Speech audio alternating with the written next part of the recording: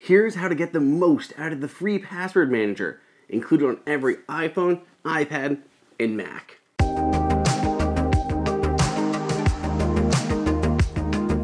Welcome everybody to Apple Insider. It is Andrew here, and you can find me on Twitter at Andrew_OSU.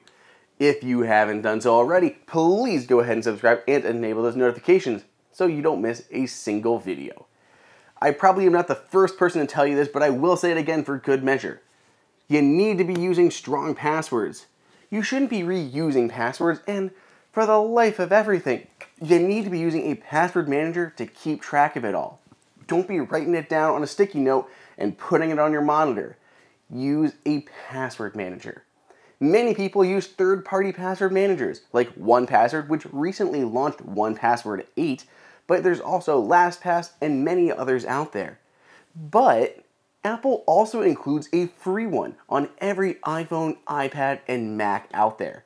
Here is how you can get the most out of the free password manager included on all of your Apple devices. So let's go ahead and check it out, both on iPhone and on the Mac.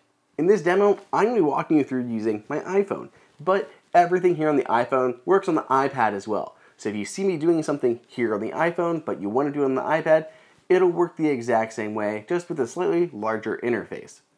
Apple's password manager is great for a bunch of things. It can help you automatically save and enter passwords on a variety of different websites, browsers, and even within applications.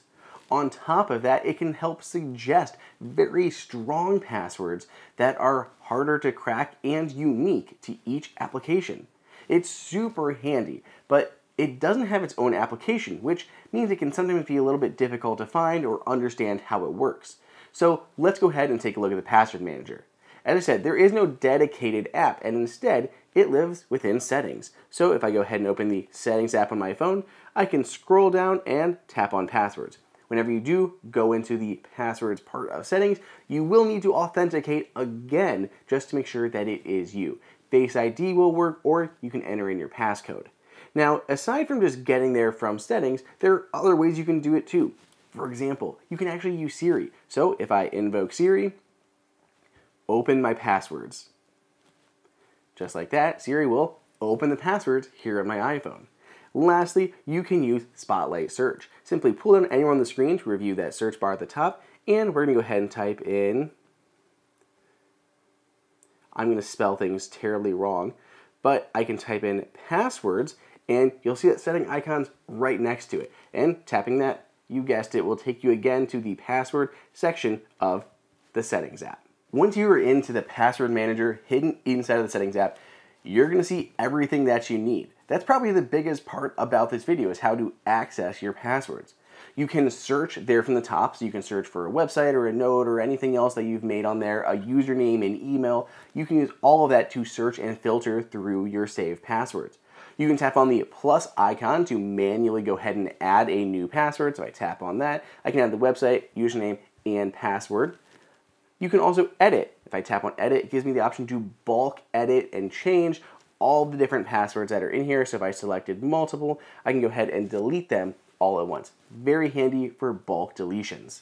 Go ahead and hit cancel there in the top right hand corner.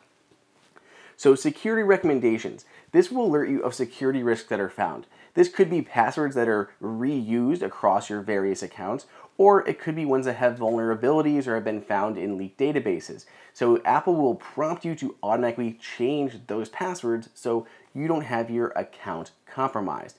You can jump into there, you can see the alert on each of them, and Apple will even help you change those passwords if they need to be changed. Let's go ahead and dive into one of my passwords. How about this Apple right here at the top? I can see the website, so it's for Apple. I can see the username associated with, and the password has been grayed out. If I go ahead and tap on it, I can reveal the password, and I can quickly copy it. So there are times when you may need to copy those credentials out and input them manually, such as if Apple's password manager extension isn't supported. Below that, I have options to add notes, set up a verification code, or change that password directly on the website. If I go ahead and hit edit up there in the top corner, it allows me to add those notes. You can also tap the add notes button without having to hit edit.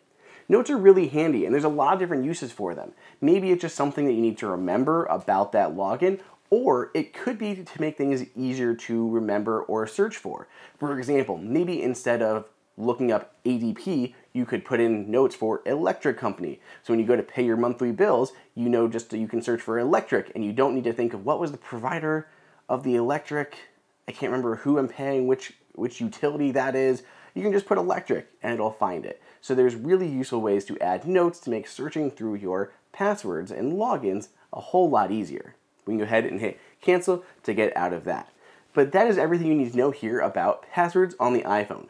Whenever you do visit any of these websites and you go to enter your password, it'll automatically pop up on the bottom of the screen and allow you to add those credentials, but of course it's going to make you authenticate first.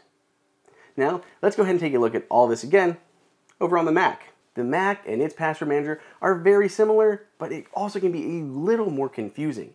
Apple historically has used keychain access to store credentials, but Apple has since relocated most of its password manager into system preferences, similar to how passwords are saved in settings on iPhone and iPad.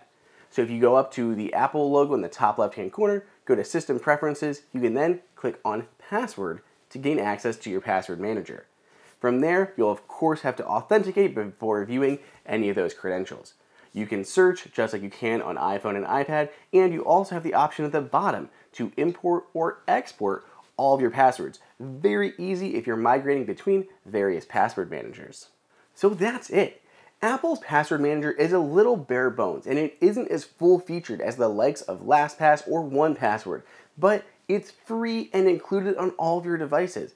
It also syncs across all of your devices via iCloud. So as I make a change here on my iPhone, it'll sync over to my iPad and my Mac as well. Super handy without any additional cost.